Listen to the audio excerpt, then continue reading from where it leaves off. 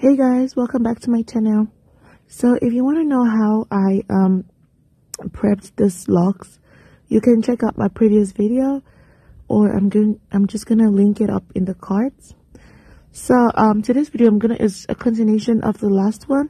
I'm just gonna be showing you how I installed my locks.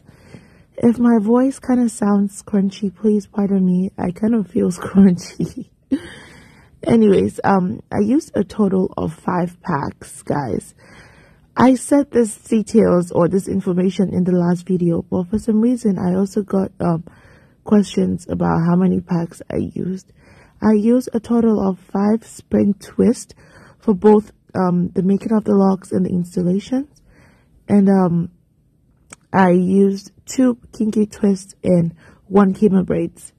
So for this particular lock installation, I tried a different technique from what I've been using all this while. So I decided to braid my short hair.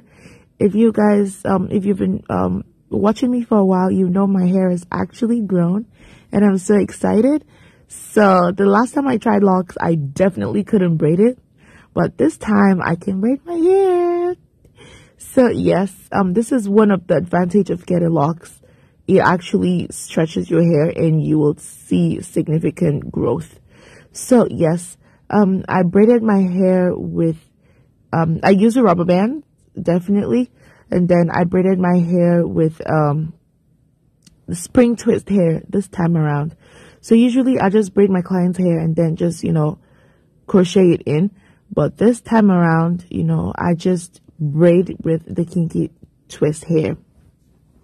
And also, if you want to see the other method, you can also check out my previous videos, and I can also link them up in the cards too if you want to see.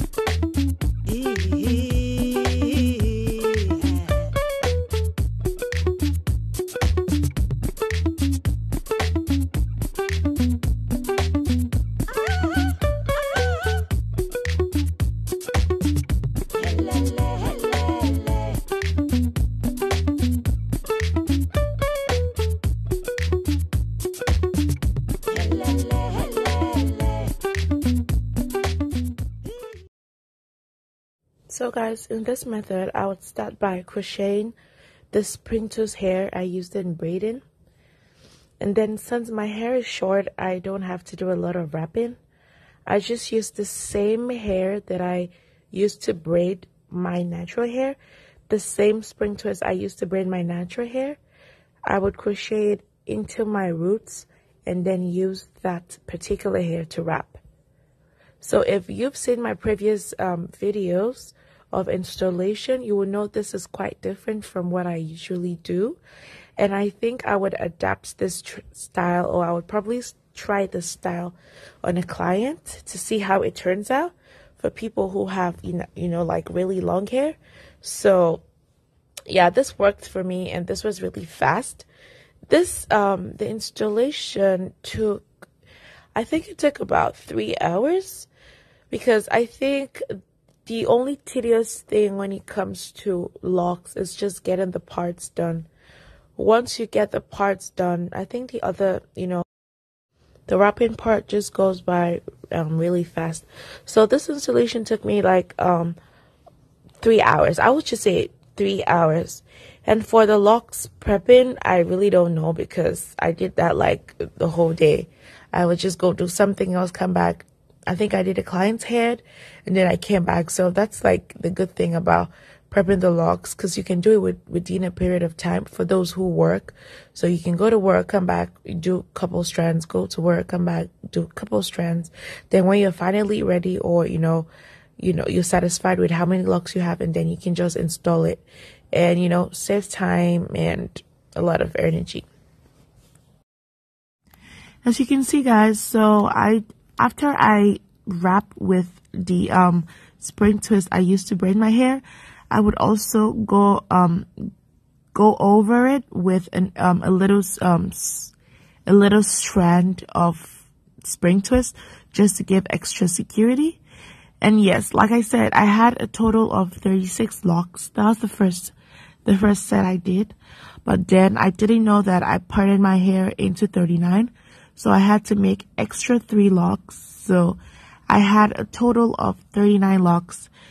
If you know me, you will know I do not like to have so many locks. On my client, I would have nothing more than 46. And I don't think I've ever done locks up to 50 on my client before.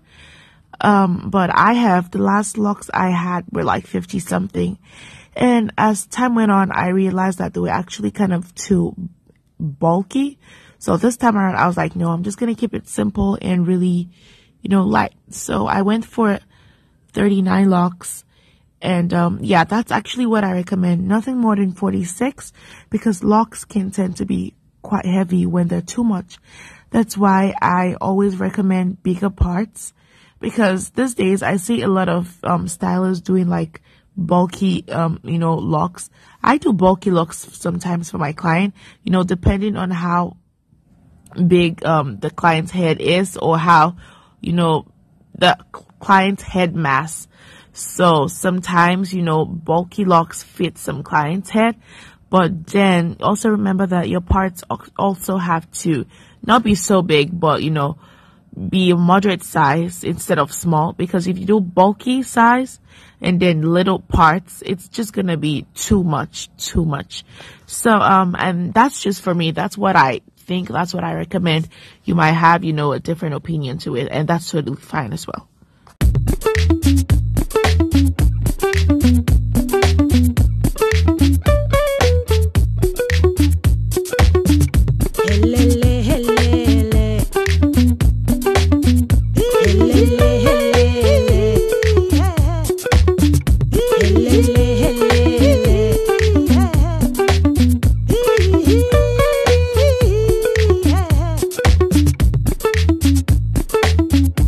Hey.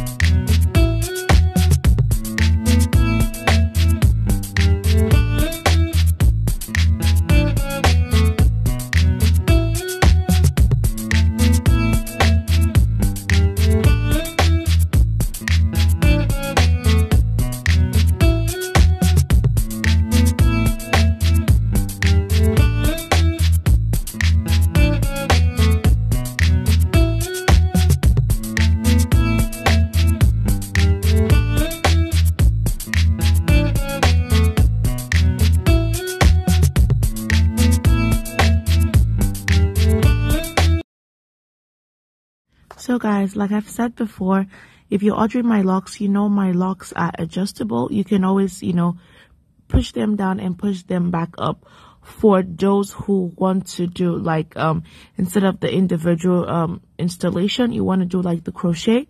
Yes, you can always push them back and also push them back up, just to secure when you're done installing. So yeah, if you want to purchase my locks, I'm also going to put a link to my Etsy account, and you can also send me like if you want like you want to make a specific order request, you can also send me a message on there, or you can also just send me a DM, and yeah, we can take that from there.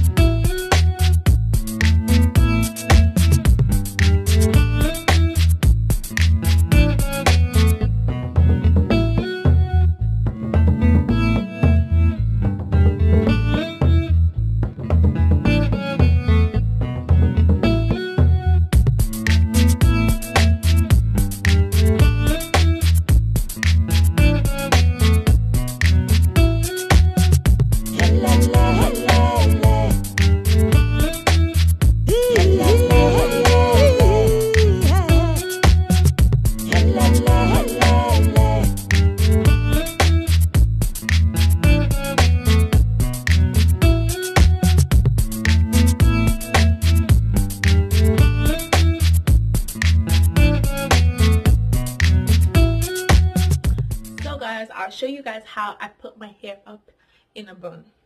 So the first thing I do is, I put my hair down to the back, just like this. You also gonna need like a fabric or whatever you have. I hope y'all can see this. Make sure it's flat out of bed.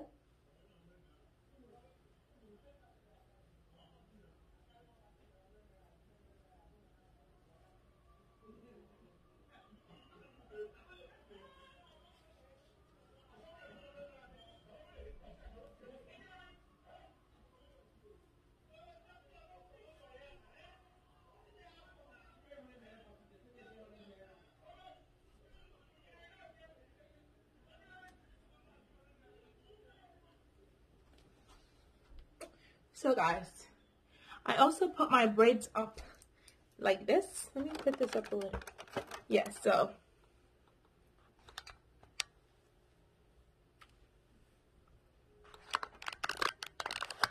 hopefully this is staying well. So I also put my braids up like this, but so if you want it to look more, you just get like 2 or 3, and then you just wrap it around the fabric to cover it up. Then it just looks really high, you know.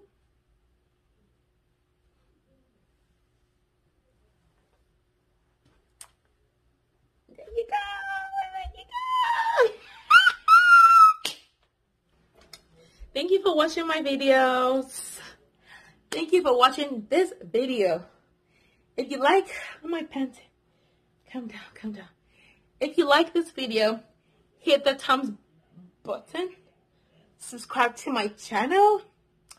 Let me know what you think in the comment section below. If you like this LOCS, sis, go shop. And also, I'm going to link my Etsy account down in the description.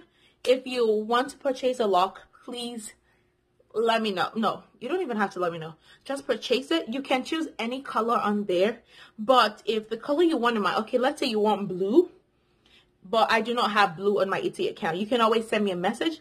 Hi, I made a purchase, but instead of a 1B, I want a red or green or purple or yellow, even though I don't do yellow. So just let me know, okay? Just let me know. Just let me know so we can slate together.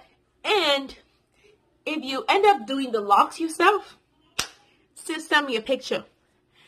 Whew, I have a lot of pictures and videos and DMs from people trying it out, and it's working for everybody that's trying it out. So let me know in my DMs. Okay, sis? Okay. Why am I happy? I don't know, because I'm alive, okay? And yeah. What else?